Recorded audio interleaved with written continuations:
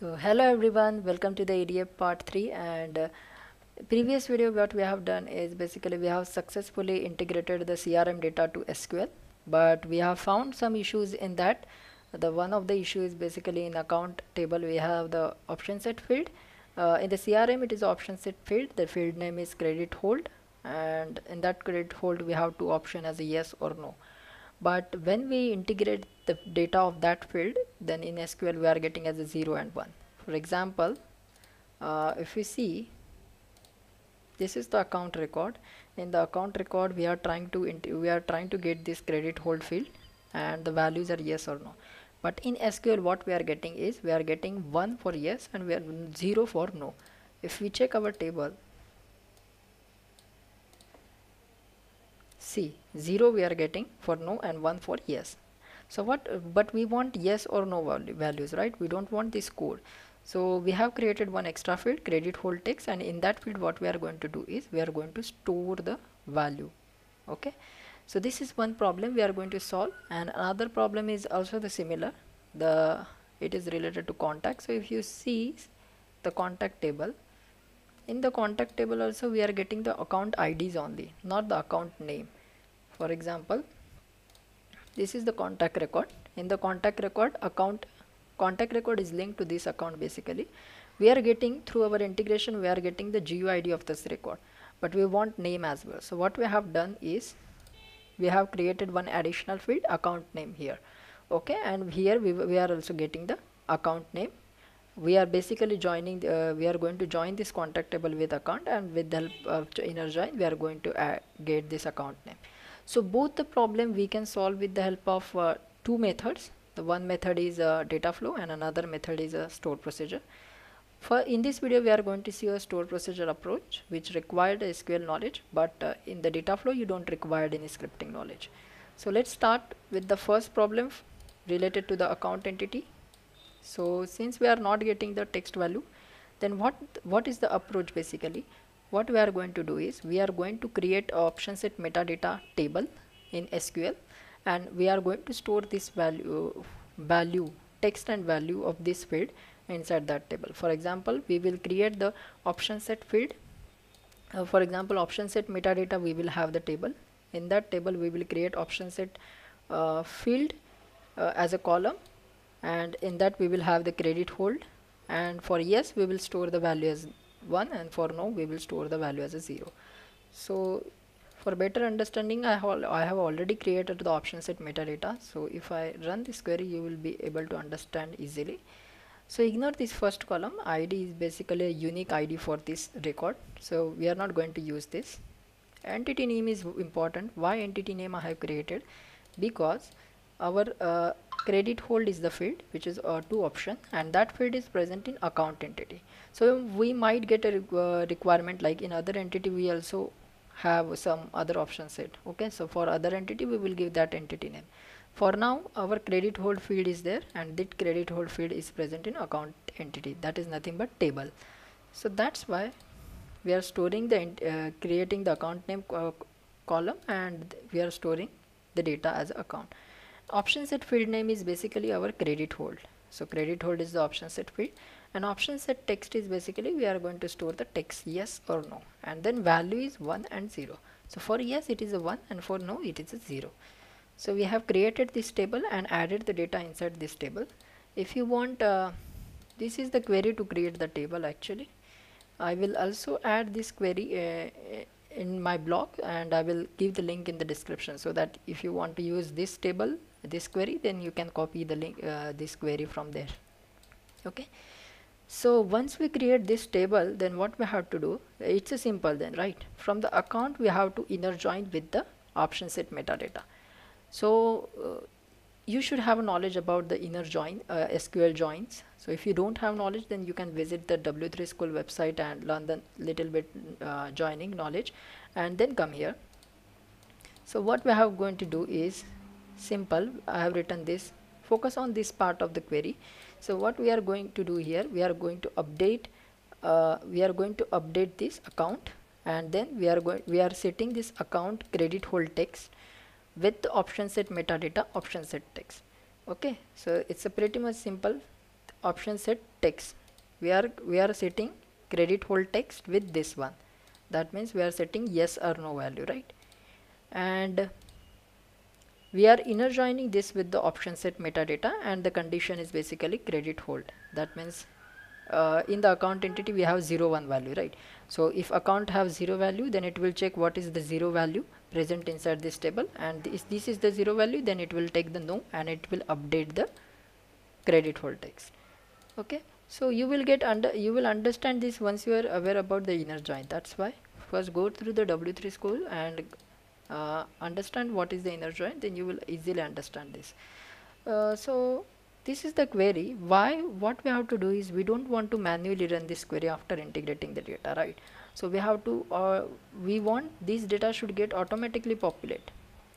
For account, we want this data should get automatically populate once we integrate the data, right? So to solve this problem, what we have done, we have added this query, we have created the store procedures. To store procedure, nothing but it runs the set of the query. So since we have added this query here, so store procedure will run this query. Okay, so create the store procedure. This is the syntax: create procedure name, and then we will begin the procedure. Here we will add whatever the query we have. If you have multiple queries, then you can add the multiple queries as well. It will run in sequence here. So we have added this query here and we have entered this. So create this, execute this and create. Also again I will add this store procedure as well in my block, and once you create the store procedure, you will able to find that store procedure here. Okay, and now it's pretty much simple. Now what we have to do, we have to call this store procedure. So here go to your ADF. ADF you can navigate from all service. From all service go to the analytics, then data factories, and open your data factory. Okay, in previous video we have created and we have done that. Okay, so in the previous video we have created two pipeline, t-import account and t-import contact. So those who are new, please follow the follow this previous video as well, so that you will be able to aware about this. So we are working on this account, right? So this is our pipeline. So what this pipeline is going to do, we are getting the perfect value, no issues, but we are not getting this text value. We are not getting this text value. So we have written the logic in this store procedure for that. So what we will do, we will call this store procedure just after this. So in general you can see that store procedure, in general store procedure is there. Just add this store procedure here, connect this, connect. Okay, why it's not okay, now it's happening. Connect this and here give the name.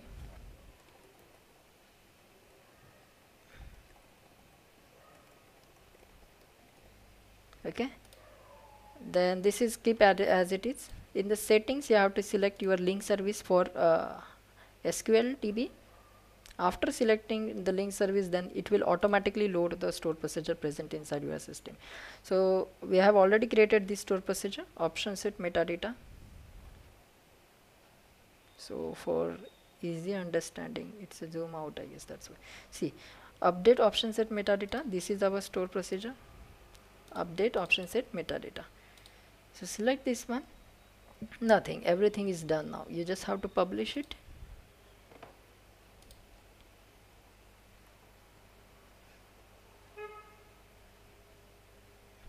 So it will take some time.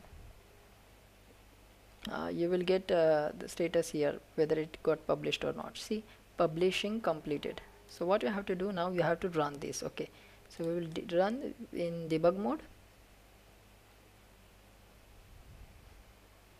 So first it will run copy data. First it will copy the data present inside the CRM to SQL, and after that it will update our account table, so that we will see the text as well for option set. So first it is running the copy data. See, copy data is running.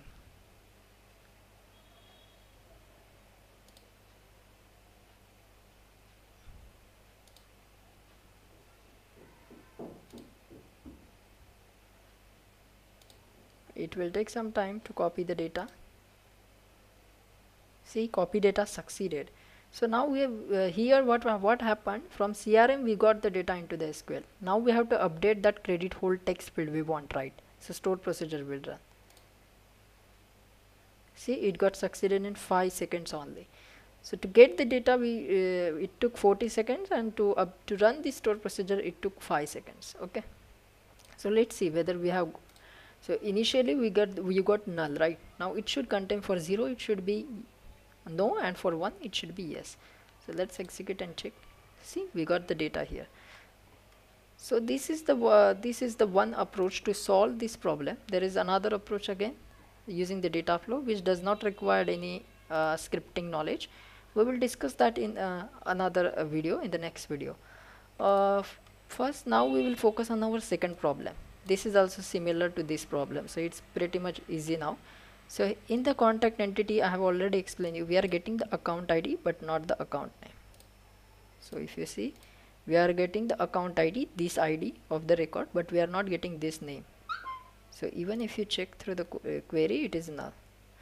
So again, what we have to do, we have to join this contact table with account. Why? Because we have the account ID here, right? And in the account also we have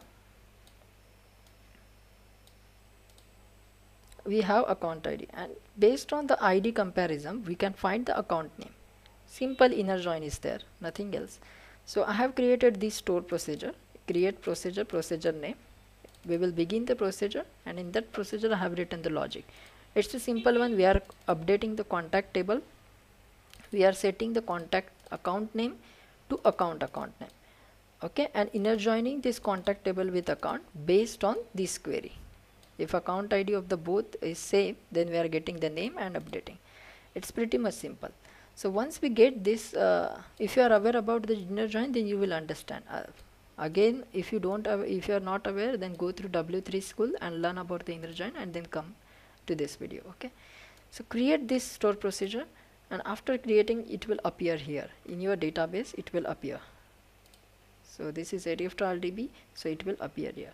And then what you have to do is, here we have to go to our next. So this is related to contact. So we already created the pipeline, right? T import contact.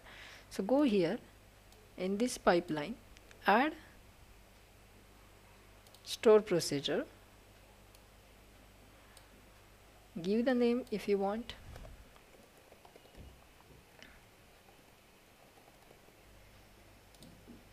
and then yes, select your link service, select the procedure name, update contact lookup field, publish it,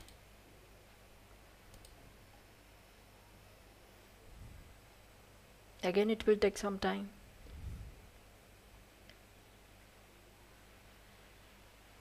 And published, completed, right? So after this, what you have to do, you have to debug. Either you can trigger the pipeline from here, or you can run the pipeline from debug mode. Anything is fine. So again, first what is happening? Okay, we have done in wrong way here. We haven't attached this actually. We haven't attached this output to this store procedure. So this will not work properly.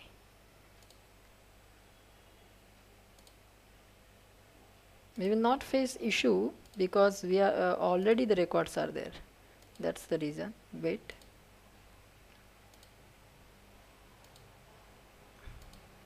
So actually see, our store procedure got run first. Okay, so that's the issue. What we want is, first we want to get this data, and then after getting the data we want to run this store procedure. Otherwise, whatever the new record we are getting in the copy data, that will not get updated, right? That is one of the issue. Let it run first, we will fix it.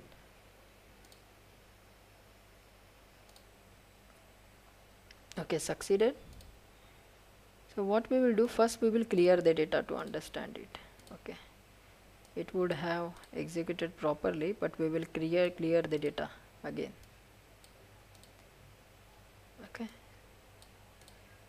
Okay, so what we have to do exactly, we have to connect this. So what will happen basically, why we need to connect this? So first it will take all the data present inside the CRM and it will import into the our SQL table, and after importing only we have to update the data, right? We don't want this store procedure to run first, otherwise it will not update the values for new records. That's the reason we have to connect it. And again, if we run properly, then we will be able to. Okay, again we have faced one issue, we haven't published this, so let me cancel this. Okay, first we will publish.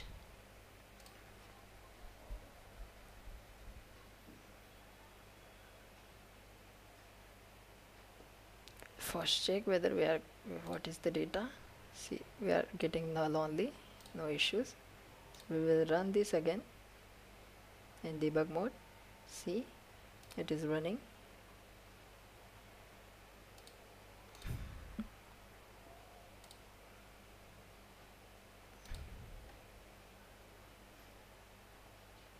So first you are able to see only this. Okay, only after this is when this gets successful, only after that you will be able to see. See, it run. It run. Wait. Since I have clicked on this, then we are not able to see the details. So only we can identify from here. It didn't get completed yet.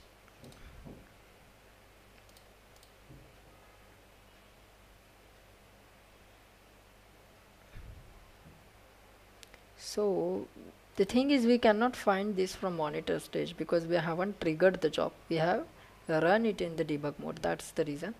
If we try to find here,